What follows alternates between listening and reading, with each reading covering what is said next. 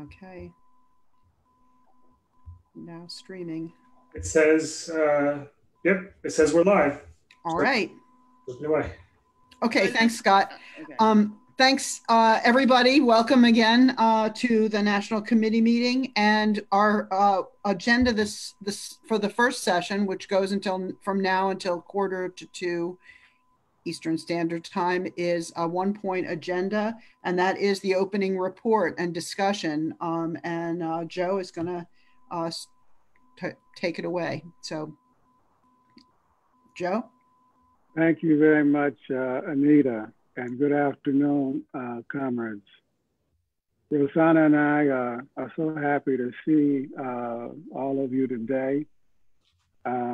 We hope everybody is staying healthy and strong, physically distant, but socially close. That is so important. I keep saying it, but I want to say it again because these demonstrations are taking place all over the country, and we're participating in them, and that's a good thing. I had a chance to get out the other day. On Thursday, we were down in Union Square, and it was a beautiful and inspiring thing to see. But it was also a little worrisome because the crowd was not physically distancing. And you know, when you get into a march kind of situation and people are shouting and sloganeering and all of that kind of thing, it becomes even more dangerous because, you know, droplets are spreading in the air and some people aren't wearing masks. And so it's if you're in a situation like that, we want to ask you to take a step back, take a step out. Young comrades were saying, go to the back of the demonstration or the march with the banner, stay at least 6 feet apart. Again, it is so important. We need each and every one of us. You can't overemphasize that, particularly now, because we're at a turning point. And in fact, I think that we have turned, but I'll come back to that in just a moment. But before we get started, I wanted to ask the NC to pause for a moment and remember comrades Frank Stearns, Raglan George, Richie Hoyen, and Harry McAllister, all of whom fell victim to the coronavirus. They were all wonderful comrades. They never gave up, gave out, or gave in. They kept the faith. And their legacies live on not only in our hearts, but in today's battles. Let us have a moment of silence in their honor.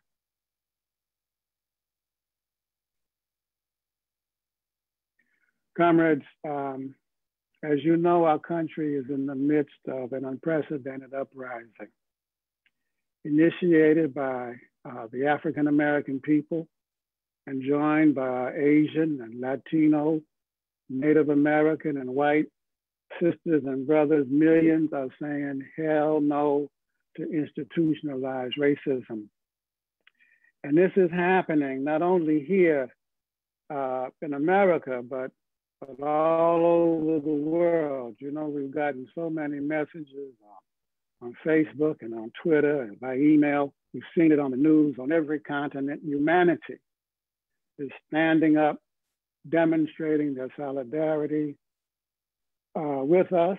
They are declaring that George Floyd, and before him, Breonna Taylor, and before her, Ahmaud Arbery, and before them, so many others, our brothers and sisters have not died in vain.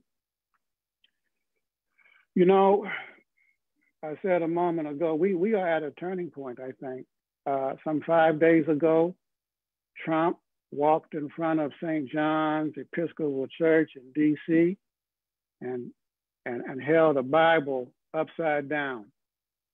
It was an attempt to turn democracy and the uprising upside down.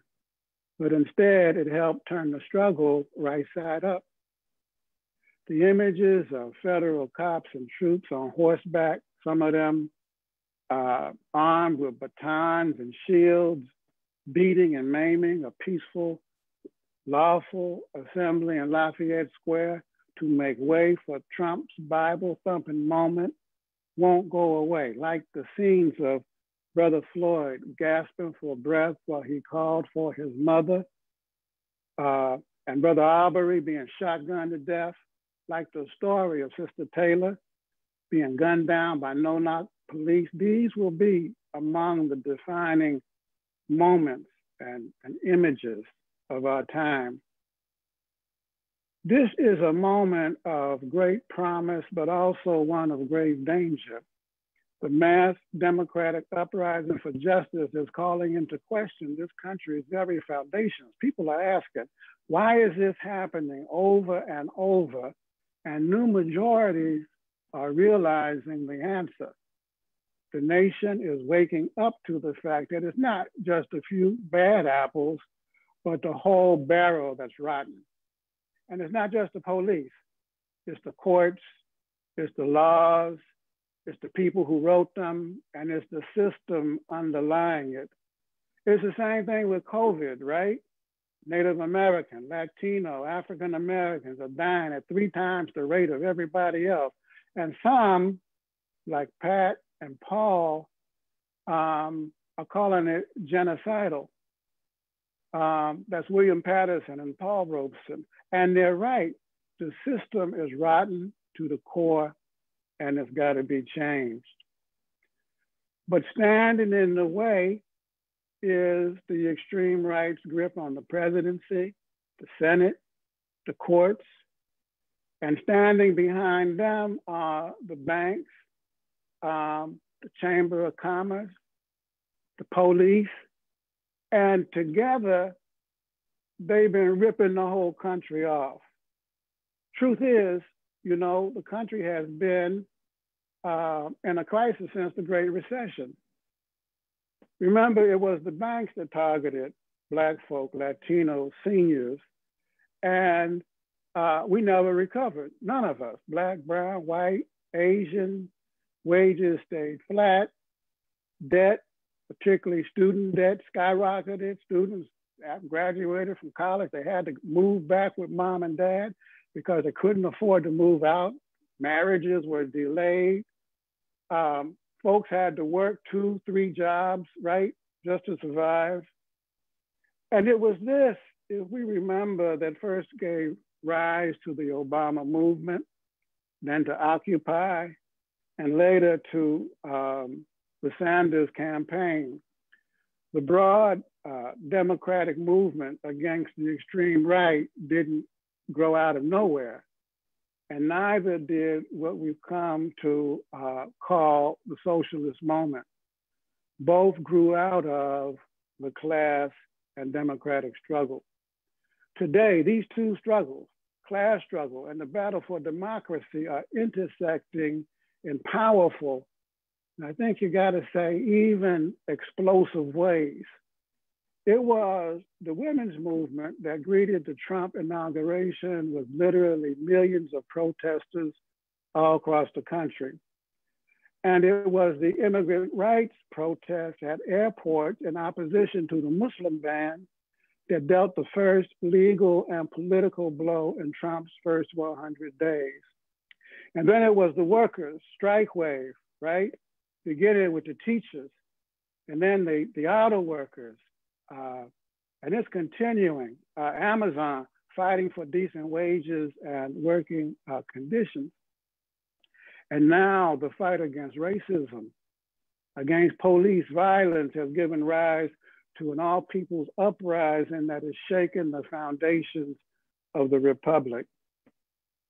Fighting anti-Black racism, indeed, fighting racism against all people of color, and the unique role of the African-American people in the struggle to advance democracy is once again making itself powerfully felt. Policing and everything surrounding it have become central issues in the election campaign. It's literally Trump's law and order versus our right to breathe. Battle lines that have the potential to reshape not only policing and the criminal justice system, but the country's approach to racial justice in general. The people's demands will not go away. Measures like maintaining a national database on police killings seem modest. More importantly, community control, along with defunding the police departments, have come front and center. In addition, the time is way past due to get rid of racial profiling, 3 strikes you're out, trying teenagers as adults, the remains of broken window, stop and frisk policing, and let's not forget sentencing disparities for drug use. The time has come to consider radical reform of the prison system. Here, prison abolition is a growing demand. Some say, well, it's not realistic, but it's gripping the imagination of millions of people. More short term, COVID-19 is spreading like wildfire in the penitentiaries, making early release an alternative to incarceration a growing demand. You know, if Trump's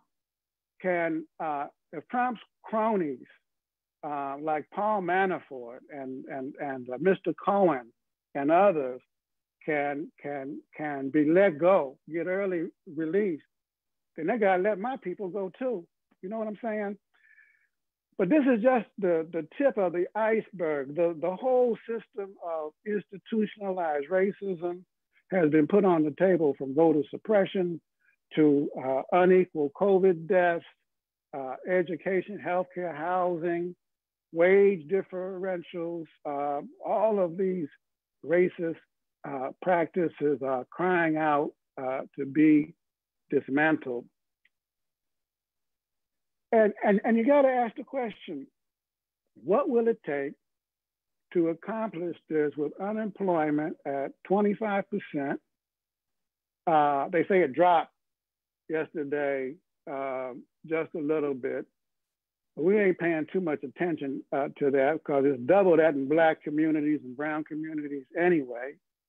What will it take to accomplish this with unemployment at 25% generally and double that in Black communities, right?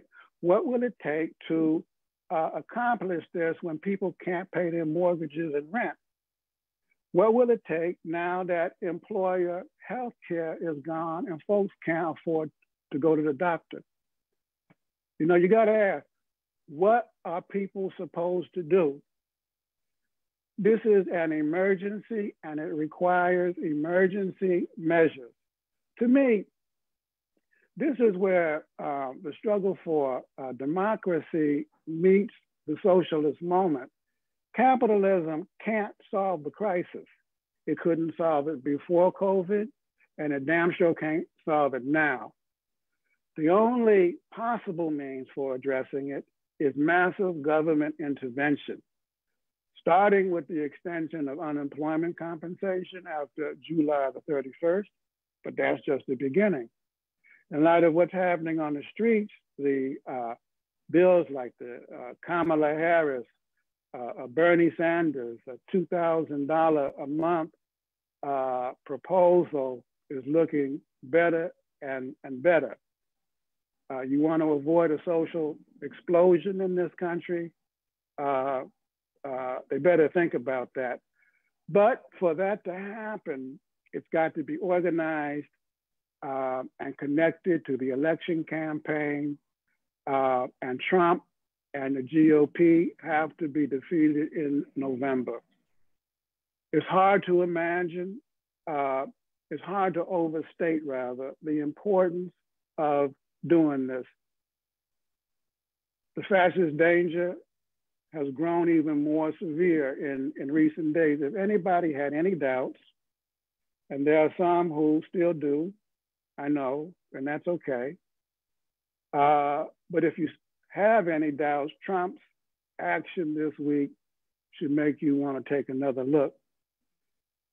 It wasn't just the use of force at Lafayette Square or the ordering of low-flying military Black Hawk helicopters over demonstrators. It wasn't only the threat to deploy the military onto the nation's streets. It was also the language of dominating the battle space and the threats of jail time. And add to that was the threat to designate Antifa as terrorists and blaming the extreme left.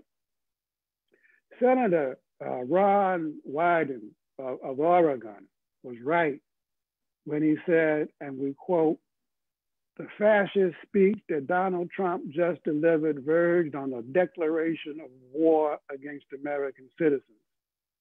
And let's not forget, this was preceded by Trump's encouragement of armed militias to liberate states with state in shelter-in-place regulations. The state legislature in Michigan had to cancel a session because they were being threatened by armed goons. Can you imagine? And I gotta say, the silence in response, at least up until a couple of days ago, was deafening. There's good news though. After the Battle of Lafayette Square, that's changed. There's been a revolt among the generals, some retired, some on active duty. Now even they are saying that Trump is a threat to constitutional order. And behind that, you best believe there are important forces in the ruling class. It's pretty clear now that the momentum in the country is moving against Trump. It's been building, in reaction to the mishandling of the coronavirus, the attacks on the World Health Organization, the threatening to put people back to work after Easter, and now with his threats to shoot the looters. But the battle is far from over. In fact, Trump in coming days and weeks is likely to grow even more dangerous because his back is against the wall. Our party has said from the beginning that Trump represents a fascist danger, and we will work without apology to defeat him and everything he represents. Our focus in this fight is unity on the issues. Our aim is to shift the balance of forces in a direction more favorable to our working class and people. This will not be an endorsement of other candidates or parties. This will not be an expression of lesser evil politics. It will be an endorsement of doing the nuts and bolts organizing on the ground. It will be an endorsement of struggle. And that's what has to happen between now and election day and after the election. Speaking of struggle, I want to say a few words about the party. Folks, comrades, it's been a challenging period for us. With COVID and everything, everybody been sheltering in place and all of that. But I'm happy to say that we are meeting the challenge. Since the last NC, growth is up. PW circulation is up considerably. And congratulations to all the comrades there, Chauncey and CJ and Wojcik and Mark and Barbara and Urshel and all of them. The growth of the circulation of cpusa.org is up, and congratulations to Laura and to Scott and to the editorial collective. We have taken some new initiatives, right? First, the town hall and then the May Day events. And now with our exploring on how to move forward on the unemployment issue. We have 789 new members since February. 63 joined during the month of February, but most came in after Bernie left the Democratic primary. Some 287 have joined since May 20th, when I last reported, when Rosanna and I last reported to our national board. It was 502 just a couple of weeks ago. We have 11 new clubs. We have a group of about 30 young communists meeting in New York.